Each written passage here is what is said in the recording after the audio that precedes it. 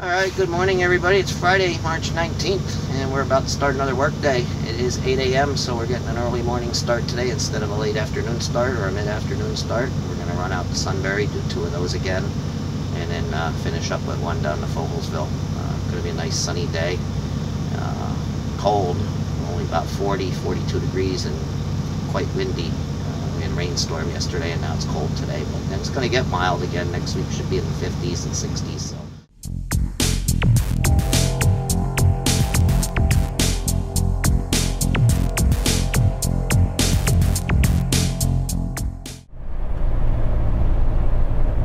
Alright, so we are on our way, and the best way to get over there is to go up through Tamaqua and across 54 hometown and get on Interstate 81 southbound and go down to the Tremont exit where Big Lots is and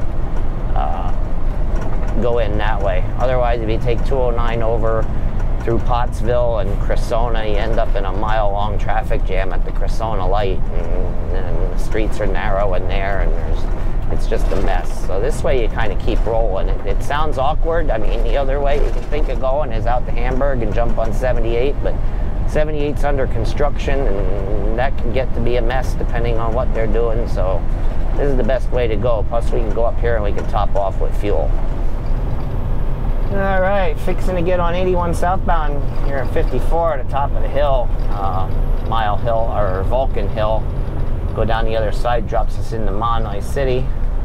And we just got through here in time because there's an oversized load coming down that ramp, going to be going down the way we just came up, which would have made for an interesting situation because he's about a truck and a half wide. So we just managed to make it.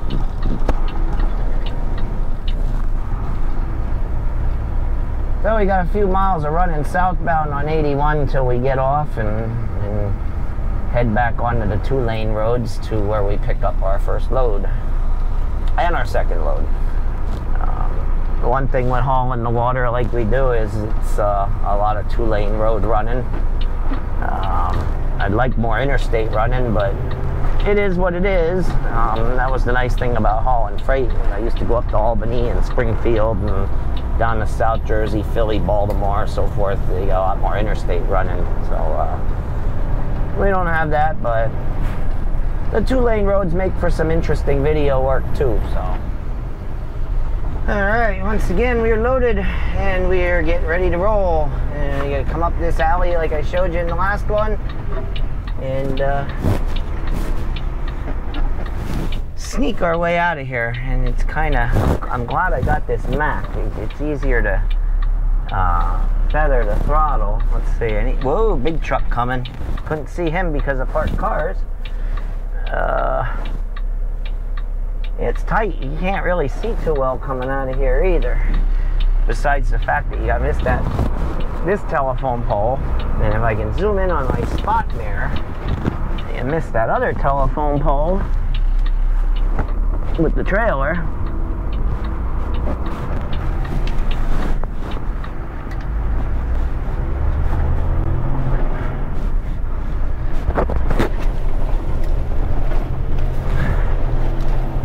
So yeah, it's rather tight and the visibility isn't the greatest. So you gotta stick your nose out over the white line a little bit to see. Thank goodness Walmart here wasn't coming. Anyway, it's about an hour ride. 38 miles. I looked at it on Google Maps. It's 38 miles, but it's an hour to get there because of the weight of the load, the hills, the terrain, and the fact that this is not the fastest truck on the hills. The Peterbilt was a faster truck, but it had its little quirks. It was all or nothing on the throttle with that truck, where this one you can feather it a little bit. It has a creep mode where if you touch the pedal, it will creep either in first gear forward or in reverse backwards. With that truck, as soon as you took your foot off the throttle, it defaulted immediately into neutral. And if you were like trying to back up over the hump down where we unload in Fogelsville, it would stop you dead in your tracks instead of walking you up and over it. So it was, each truck has its own little quirkiness about it. This one's slow on the hills. That one was more difficult to finesse into parking spots.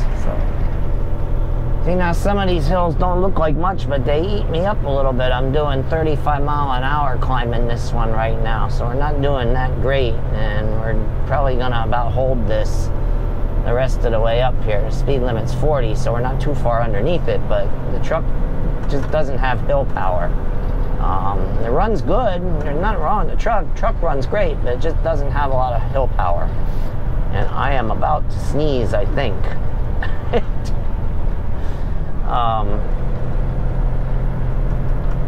Well, when we drop down off this grade here, we'll be coming into a little town called Mandata, I think, or Mandata. I don't exactly know how it's pronounced, but that's where we'll meet up with 147 for the rest of the way up into Sunbury.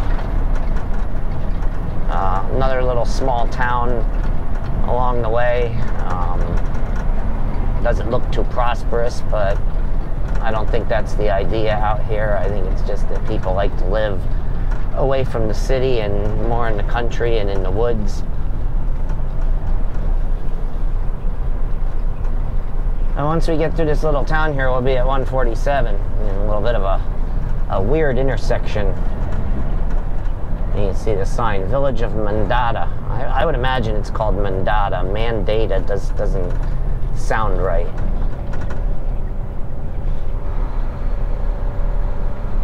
And again, the homes are close to the road here, as you can see.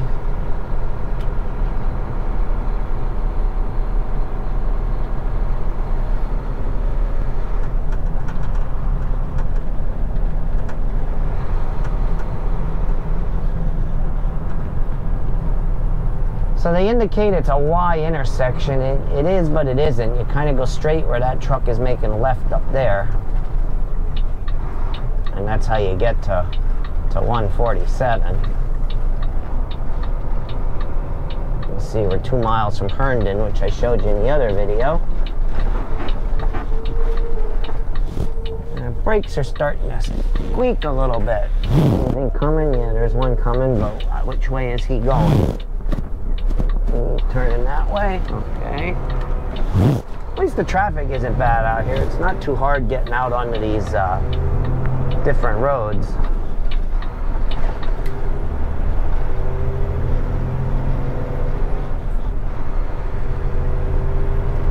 $3.05 for whoa! Interesting move there, UPS.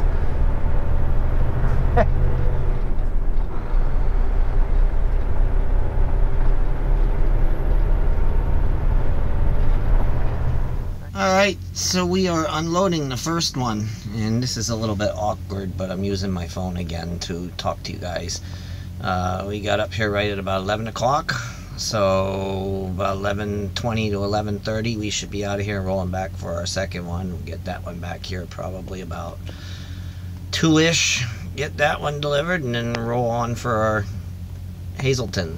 Alright, so we are here loading the second one up to take to deliver, and after that we'll head to Hazleton and we'll take the third one, and that'll go down to Fogelsville. But we're up here loading the second one. We're about 3,000 gallons into it. It's a 6,200 gallon tank, so we're halfway there. Takes about a half hour to load it. A little bit slower loading facility than some of the others, but that's okay because it's an easier one to work with. I'll take ease over speed any day. But beautiful day out. Look over my shoulder. Beautiful sunshine. Beautiful blue skies. Just a little on the cold side yet. Still feels like winter. Doesn't feel like spring. Wind's got a bit of a bite to it. It's only about 38, 40 degrees. So not quite there yet, but we will be eventually.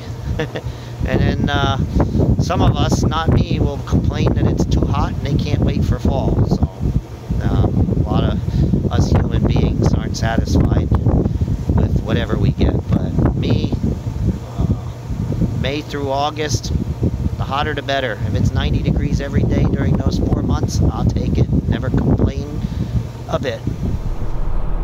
Alright, second load is delivered, and now we run along the river here and along the river flood wall in Sunbury and get ourselves over to Northumberland, and we'll run US 11 over to Danville, up 54, get on 80 and head toward Hazleton. So Most of the day is done. Still got a few hours left to go, of course, but the heavy work is over, more or less. But yeah, that concrete wall to our left there, that's a flood wall. If it weren't there, this town would flood every time the Susquehanna comes up. But they put that flood wall in, and it, other than a historic, biblical type flooding event, this town won't really flood anymore because of that concrete wall. But when we get up out of town, I'm going to show you something else that's really unique. So if you see ahead of us there, there's a steel arch railroad trestle, and on the other side of that is a highway bridge. And we're going to go under this railroad trestle, and then we're going to make a left, go across that highway bridge, and we're going to cross the Susquehanna River. However, I think we're going to get this light red. I think we're going to get stuck here for a little bit. Yeah, there's an arrow. Maybe it turns green, but I don't think so. I think it stays red. I don't know how long we're going to sit here, so I guess I'm just going to have to talk to you guys a little bit. Well, you can see the Susquehanna out there ahead of us a little bit. Shikellamy State Park Marina, State Park Overlook. Shikellamy was a Native American Indian. I don't know if he was a chief or what, but pretty prominent in this area.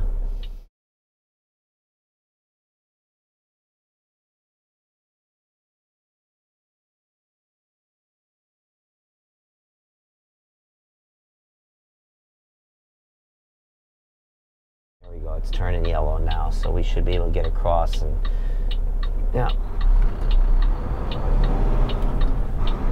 And no cars even here, so we don't have to worry about taking it so tight.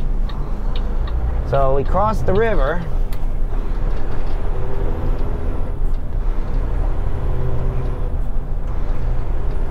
But in reality, we're only crossing half the river. This is only half of the Susquehanna River. When we get back on dry land over here, this is an island in the middle of a river, and it's a big enough island and a permanent island that there are homes and industries built on it. You see the homes on the left and right, some nice half doubles and a few singles, and up the line a little bit there to the right, there's a couple of city streets in there, and homes and neighborhoods.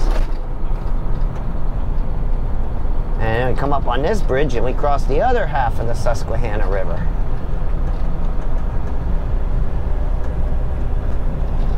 So that's how big the river is, that there's an actual permanent island there that they built homes on, and it's a little community.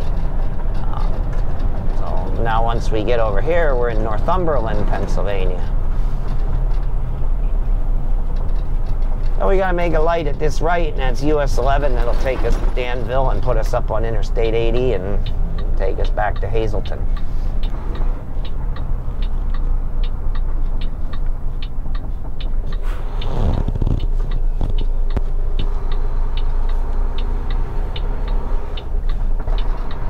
And I don't know why traffic is backed up unless there's a school bus up there somewhere letting kids off.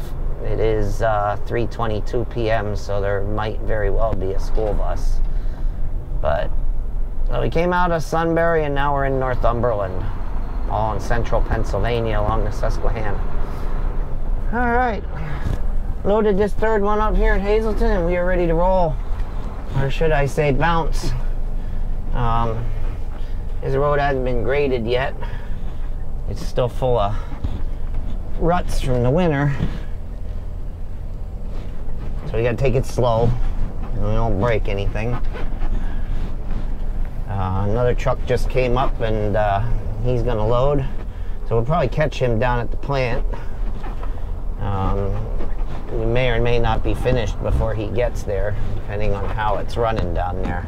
Nice thing about Sunbury is when you get out there, you immediately get loaded once the tech comes out and does what he needs to do. There's no waiting like there is sometimes at the other place we go to. So it's a little bit better in that respect, but it is what it is. It's a job, and then you take what comes. If you have to wait for your turn to unload, then you have to wait for your turn to unload. It's no big deal, as long as it doesn't get excessive. But it is nice to be able to back in there, make a phone call, and they come out within about 5 minutes and do what they need to do, and you're unloading. That's out at Sunbury.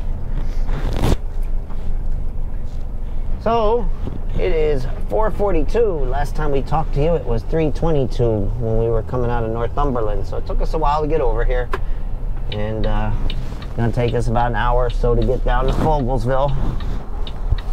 Hopefully we can get this unloaded right away and get done. I thought we'd be done by 6 o'clock tonight, but I have a feeling it's going to be closer to 7 o'clock. So almost a 12-hour day. I have to look back at how Tuesday played out, because I did this same thing on Tuesday, and see if I did it in 10, 11, or 12 hours. Just seemed like it took longer today for some reason. I don't know why. Maybe because it took longer to fuel. Instead of getting right on a pump, I had to wait for one to clear because there were other guys there fueling when I got there. So, alright, so we are down here in Fogelsville and we are unloading, and that's going to be it for this video. It's going to be a solid 11-hour day, and that's what it was on Tuesday when I did the 3 loads, the 2 out to Sunbury and the 1 down here. I didn't realize it just seemed like it took longer today than yesterday for some reason. I don't know why, but anyway, instead of waiting until we get up to the shop to do this, and then maybe the mechanics are there or something, we'll just do it right here and finish it up. We're unloading. As soon as the other guy left, light came on, so we were able to start pumping right away. So we should be out of here in about 15-20 minutes, and it's 6:10, so about 7 o'clock we'll be done. So 8 o'clock this morning was the start time, and 7 will be the finish time. So alright, y'all have a good weekend, and we're going to work on this weekend and try and get it on the tube as soon as we can.